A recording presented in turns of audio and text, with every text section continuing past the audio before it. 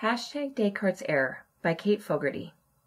Have you ever wondered why Gene Roddenberry made James T. Kirk the captain of the Enterprise and not Mr. Spock?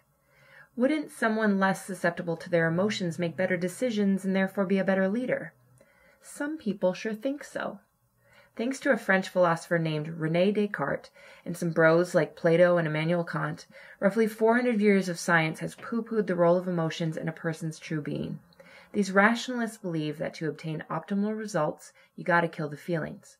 Turns out, nothing could be wronger. I think, therefore I am. René Descartes. Antonio Damasio, a neuroscientist who literally wrote the book on hashtag Descartes' Error, calls the belief that the best decision-making process is unencumbered by emotion high reason view. He also says it's hooey, though in more scientific terms. Damasio's evidence can be summarized by the story of Elliot, a patient whose life went to hell in a handbasket because a tumor ate away the part of his brain that creates emotions. Elliot should have been rationalist's shining example. The removal of his frontal lobe had turned him into a real-life Vulcan, intelligent but free from emotional interference. Instead, Elliot went from being a solid, salt-of-the-earth guy to suddenly incapable of making decisions, even small ones. He could thoroughly list the pros and cons for each choice, but he couldn't figure out which of the criteria were more important to him. He didn't know if he felt more like eating pizza or burgers. He also couldn't finish work projects, maintain a marriage, or realize he was being duped by a con man.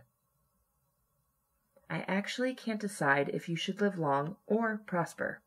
Mr. Spock.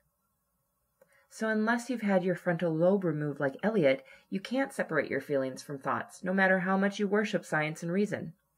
It was a nice idea, but like haircuts that try to separate the business from the party, it just don't work.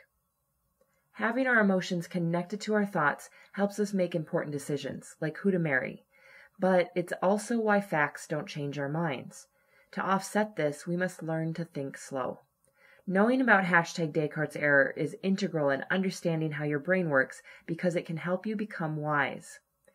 The ancient Greeks weren't wrong about everything. To know thyself is the beginning of wisdom. Socrates. Forget stuffing your emotions, pretending they don't exist. I'm looking at you, Mr. Spock. If you want to command the Enterprise and lead us to a better society, you're going to need all of your humanity. This is step 1. Want to read more about your feelings? Try The Righteous Mind, Why Good People Are Divided by Politics and Religion by Jonathan Haidt.